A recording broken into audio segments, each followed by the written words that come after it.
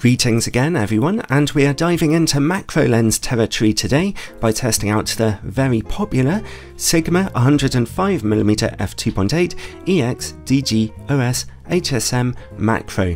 This is a bit of an older lens nowadays, but its good reputation and low price have made it very well liked.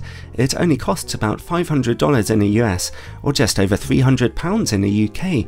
For a full frame, autofocus, image stabilized macro lens, that is fantastic value for money. Well, if it's any good, of course. It's available for Canon, Nikon, Sony and Sigma digital SLR cameras, and it can be adapted onto mirrorless cameras quite easily too. Macro lenses in the 100mm focal range are some of the most popular available, and the market is a little crowded with them. Take a look at the macro lens comparison video on my channel to get an idea of the variety that are available. They can get you very close to small subjects, and this one offers you 1:1 magnification. And a maximum aperture as bright as f2.8 also means that they double up nicely as a portrait lens, and I've always liked to shoot landscape pictures at 100mm. For some reason you just seem to get a nicely compressed image there, so the lens is fairly versatile. Helping you to get sharper pictures in darker situations is this lens's image stabilization system, which Sigma call OS. Here's some footage with it turned off and now turned on to mode 1, which is for general use. It takes a moment to kick in, and it makes a tiny whirring sound as it goes, but it holds your image lovely and steady, although if you tilt or pan your lens, then it moves in a slightly jerky way. There's also mode 2, which just stabilizes the vertical axis for if you want to do panning shots, but you'll want to leave the lens in mode 1 for general use. Image stabilization is always much less effective when shooting close up though. As you can see here, well, it barely helps at all at macro distances, although that is normal for all stabilized macro lenses to an extent. Well, let's look at this thing's build quality. There's lots of plastic in its construction, but it feels solid enough, weighing just over 700 grams. It's based on a metal lens mount, but without any kind of weather sealing gasket. The lens's rubberized focus ring turns smoothly and precisely for a decent manual focusing experience, and it can be safely turned at any time. As usual for a macro lens, we get some enormous focus breathing whenever you focus in and out. The lens zooms in closer to your subject when you focus down.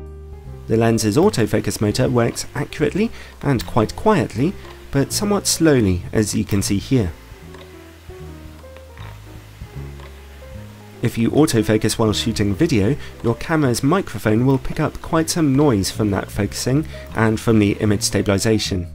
The lens comes with a lovely carry case and an interesting double lens hood. You can extend the normal hood with an additional hood for if you're shooting with a smaller centered APS-C camera to make the hood even deeper. That is as slightly silly as it is kind of awesome. The filter thread size is a medium 62mm wide. Overall, for the price you're paying here, the build quality is more than satisfactory and it works very well out in the field. Well, let's move on and look at image quality. I'm going to start by testing it out on a full frame camera by adapting it onto my Sony a7R II with its 42 megapixel sensor. At f2.8, the middle of the image is brilliantly sharp with good contrast. The corners of your image will be softer, as you can see. Stop down to f4 or f5.6 for just tiny improvements there, but at f8 the corners finally look as good as in the middle of the image. So it's a very good result on full frame with good sharpness and contrast, but for best results in the corners you should stop down your aperture a little bit. Well, let's see about image quality on an APS-C camera. I am going to punish this lens by mounting it onto my Canon EOS M6 Mark II with its extremely demanding 32.5 megapixel sensor. At f2.8, the lens is reasonably sharp in the middle, but contrast is looking a bit ghostly here. The corners are noticeably soft with some chromatic aberration. Stop down to f4 and they look a bit better, and the middle of the image becomes very sharp with good contrast making a return. The lens doesn't get any sharper as you stop down further though, not even in the corners, and by the time you reach f11 the image starts getting a lot softer again due to the physical effects of diffraction. So it's just an average performance there on APS-C, but admittedly that's a pretty tough camera sensor to test it on. Your images will seem better on a 24 megapixel camera. Okay, let's take a look at close-up image quality, pretty important on a macro lens. Straight from f2.8, sharpness and contrast are exceptionally high, although we can see some colour fringing. It's reduced at f4, and at f5.6 it's gone. The lens remains this sharp down to f8, although at f11 we begin to see a little softness emerging from diffraction. f16 is very soft, f22 unusable, but overall it's actually a great macro performance there. Let's take a look at distortion and vignetting on a full-frame camera. The lens projects no real distortion, but the corners are rather darkened at f2.8, as you'd expect to see.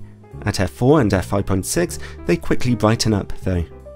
Let's see how the lens performs against bright lights. Quite a bit of glaring gets into the picture here when bright lights are nearby, and some soft flaring too. Not a great performance really, but macro lenses often struggle a little in this respect anyway. At f2.8, this lens can also get you some nicely out of focus backgrounds, so let's check out the quality of its bokeh. I don't think I've ever encountered a short telephoto macro lens with anything other than very soft bokeh, and thankfully this Sigma lens doesn't break the mold. Your out of focus backgrounds always look reasonably soft. And related to bokeh is longitudinal chromatic aberration, or colour fringing in your out of focus highlights. It's normally a real problem for macro lenses. With the Sigma, we do see some green and pink fringing at f2.8.